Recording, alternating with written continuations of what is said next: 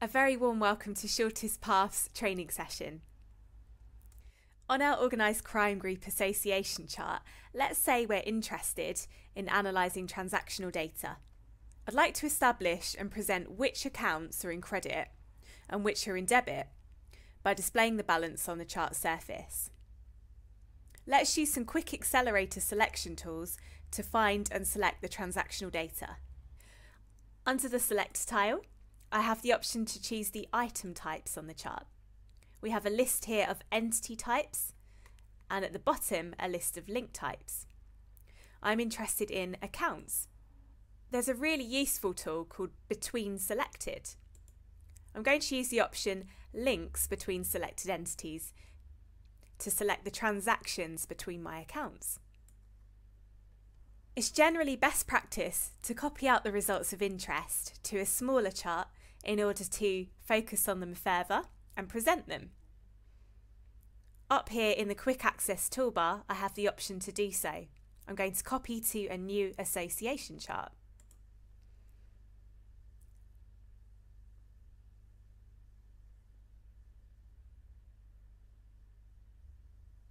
Note that the compact peacock layout has been applied and my link labels are automatically arranged so that they do not overlap with one another. In order to further neaten up my chart, I'm going to select the top row of entities by dragging my cursor around them. And then under the Arrange tab, I have the option to align horizontally. I'll do the same for these three accounts.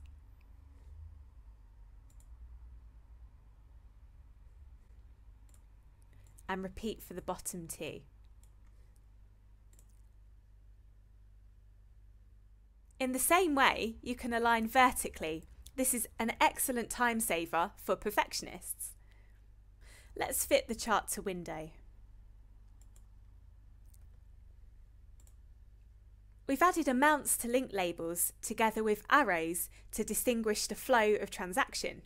By double-clicking on the account ending 297, I'm going to edit the item's properties. Over on the left-hand side here, I'm going to have a look at analysis attributes. Analysis attributes are system generated behind the scenes. You can use them in various search and analytical tools to gain numerous insights to your data. As an example, the analysis attribute entity earliest link tells me the date and time of the earliest link connected to this particular entity. Note the balance has been populated using entity sum link flow for this particular account. This is based on the values that have been stored in the link label. There's a definition for each analysis attribute below. In order to display the balance on the chart surface, I'm going to paste this value for entity sum link flow into a balance attribute. Under Home, I'm going to open up Insert from Palette, and down the bottom here I'm going to go ahead and locate a balance attribute. To save me time from having to look through the various palettes available, I'm going to use the search bar. We can see that there isn't a balance attribute available, so let's go ahead and create one. By right mouse clicking on the chart, I can edit the chart properties.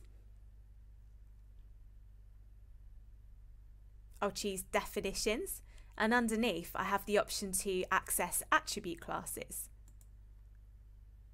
And here are all the attribute classes that are available in my standard template.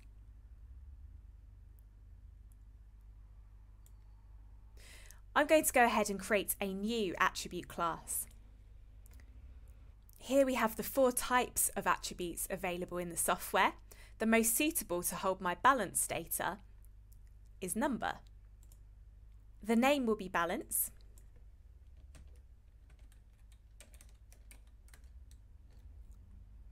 I'm going to have a symbol.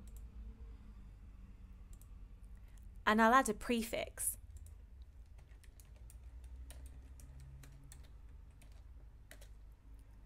We can see a sample of what the data will look like below. I'm also going to change the font to a blue colour.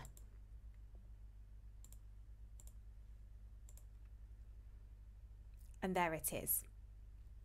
We can also create our own entity types and link types, so they're tailored to your organisation's needs.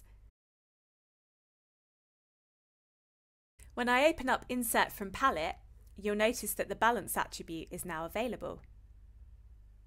The next step in the process is to use the Merge and Combine feature, which will enable us to paste the balance from the Analysis attribute Entity Sum Links Flow onto the new attribute Balance. This is an analytical tool found under Analyze, Merge and Combine, Combine Attributes.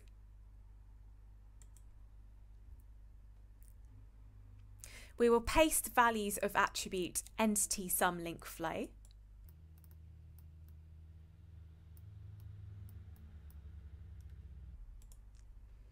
onto the values of attribute Balance.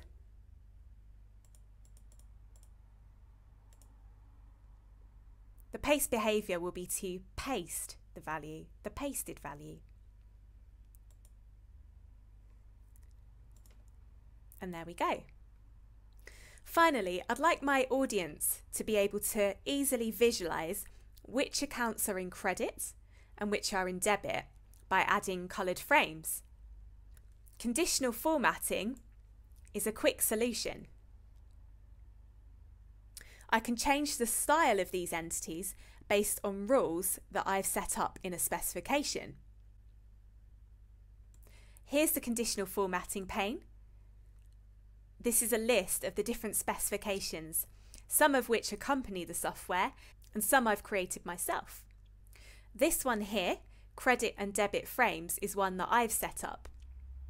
It's going to add green frames to accounts that are in credit and red to those that are not.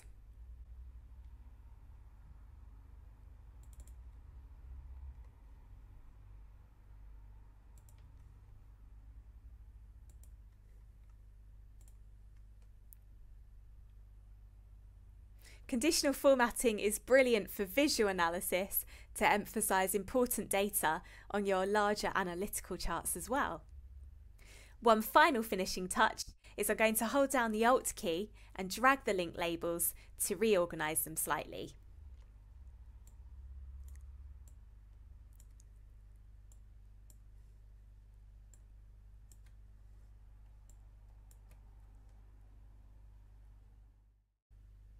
Here at Shortest Path Training, we'd be really interested to find out how you use analysis attributes. Please do drop us an email at info@shortestpathtraining.co.uk or send us a message on LinkedIn to share your ideas. Thank you.